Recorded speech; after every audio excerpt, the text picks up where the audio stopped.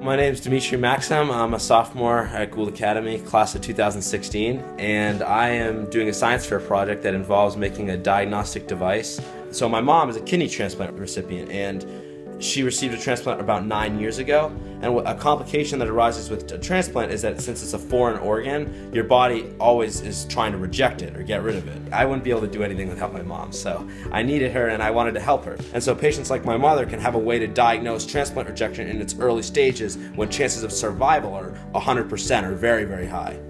And so I took first prize at the Maine State Science Fair, and now I'm on to Intel in Los Angeles in May. So here is my diagnostic machine. Basically, these micro wells are where you insert your blood sample into, and once your blood sample is in these wells, you insert it into the machine, and essentially there's a reaction between your blood and another reagent, and there's a reaction that produces a quantifiable color.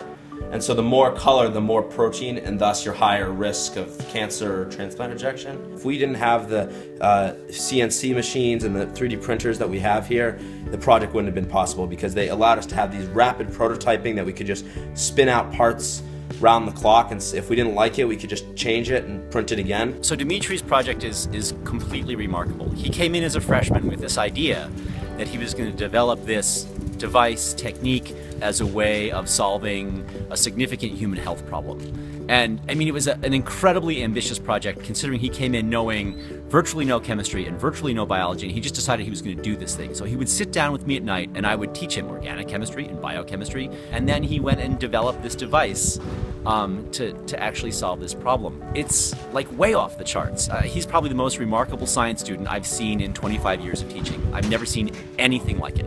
Well, I just got back from the Intel International Science and Engineering Fair in Los Angeles, and I had a great time. It was an amazing experience. I got to talk with young scientists from all over the world, and I learned a lot about what I can do in the future to continue to improve my research. Summing up what I learned through this entire journey is just, it can't be described in words, but really I learned a lot about the science, the background of science, thanks to Mr. Southam, my biology teacher, and Mr. Ayat, who taught me a lot about electronics and robotics that I needed to make my machine function.